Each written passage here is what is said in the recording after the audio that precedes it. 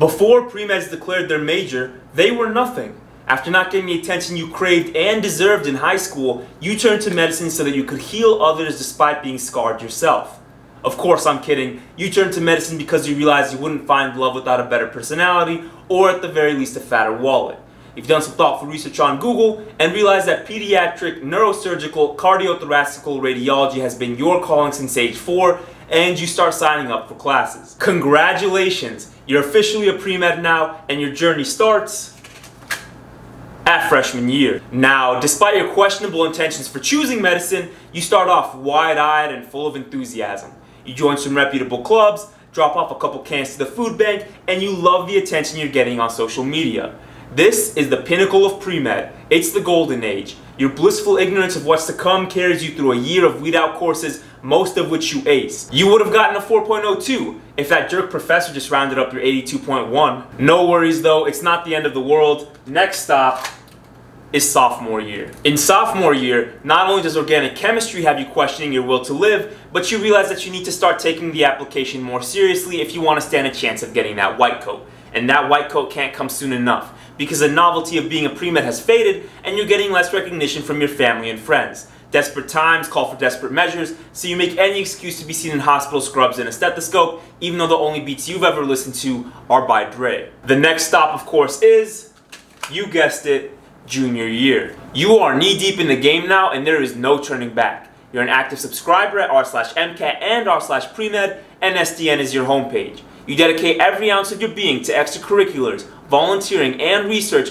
but you feel more useless than ever because you're constantly comparing yourself to internet superheroes and/or liars. You want to completely shut off the outside world so you can study for the MCAT, but there's no need to put your phone in Do Not Disturb mode. You're neurotic past the point of likability now, and your friends have abandoned you long ago. If you were hoping it gets better, I've got some disappointing news for you, because we're still moving down the line as you start applying to medical schools. With your desire for validation at an all-time high, you get to work on your medical school Tinder profile, aka the AMCAS, and you're praying that literally anyone will swipe right. You're not taking any chances though, so you shamelessly beef up your profile until it's barely recognizable. You took 11th grade Spanish and know how to ask where the biblioteca is. Sounds like proficiency to me. You handed out water bottles at an anxiety awareness run. You're a mental health advocate and ally. Oh, you helped your brother once with his homework? Volunteer and mentor for disadvantaged students. To make yourself feel better about catfishing medical schools, you'll do one of two things. You either convince yourself that it's okay to lie because everyone's doing it, or you incorporate so many lies into your personal statement that you can't even tell which parts are true anymore. Next, we move on to senior year. According to the application you just submitted, senior year was the year that you would be ramping up your volunteering, continuing your research, and taking the most complex courses that your university has to offer. Instead, you're doing the bare minimum when it comes to coursework, your research lab has officially declared you MIA, and you've left the entire homeless community out to dry. You spend months doing nothing but checking your phone for interview invitations and wondering if they call it senior year because the stress grays your hair. As you wait, you realize that you've spent so much time going through the motions over the years that you haven't had a chance to step back and consider if you even want to do this anymore.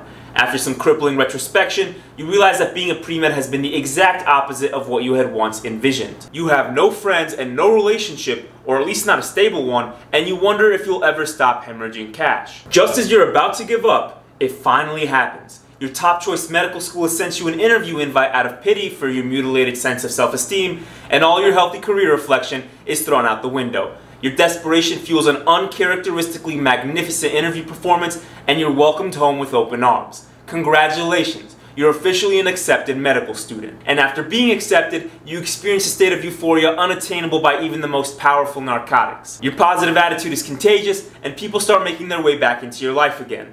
While you remain elated for a while, you realize that getting accepted into medical school isn't everything that you thought it was going to be. Not only are you broke after paying medical schools thousands of dollars just to ignore you, you'll have to take out hundreds of thousands more if you want to make it through med school. You also realize that, somehow, getting into medical school hasn't solved all your life's problems, and that you ultimately remain unhappy and unfulfilled. There's no time to dwell on these minor concerns though, because medical school orientation is right around the corner. The excitement that comes from your white coat ceremony convinces you to carry on, only to start the cycle all over again. But this time, you're one step closer to the edge. What's up y'all? If you enjoyed this video, please be sure to subscribe. New videos every week.